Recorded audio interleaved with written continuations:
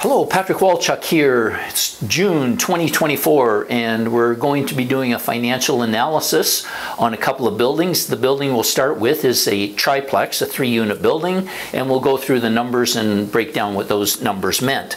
So this particular property was in the east end of Ottawa. It was listed for $1,038,000 and it sold for $975,000. The scheduled rental income on it was, call it $62,000. The effective rental income, that's when we deduct 3% for vacancy and bad debt, was $60,000. The stated operating expenses were $17,000. The total operating expenses, management and maintenance are added into that, is a little over $23,000. So that gives us an NOI of almost $37,000. So knowing those things, we can now calculate a cap rate, and the cap is 3.77, kind of average. So the operating expense ratios were about 39%. That's not bad. It's, you know, kind of right in the middle, maybe a tad higher than what you would want, but not too bad.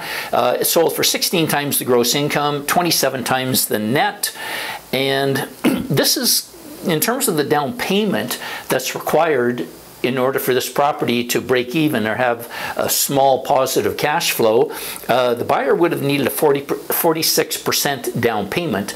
And this is sort of closer to what we've been seeing in the past couple of years, where, you know, you needed basically a 50% down payment. So I don't like it when it's that high, but anyhow, it is what it is. So this down payment equated to about $449,000. And what that resulted in is that you had an annual debt service on that mortgage of $36,000, and what that did is it left you with a small positive cash flow of $376,000, and the ROI is negligible at 0.08. But anyhow, the key thing here is the down payment. If you have any questions, don't hesitate to give me a call. Thank you.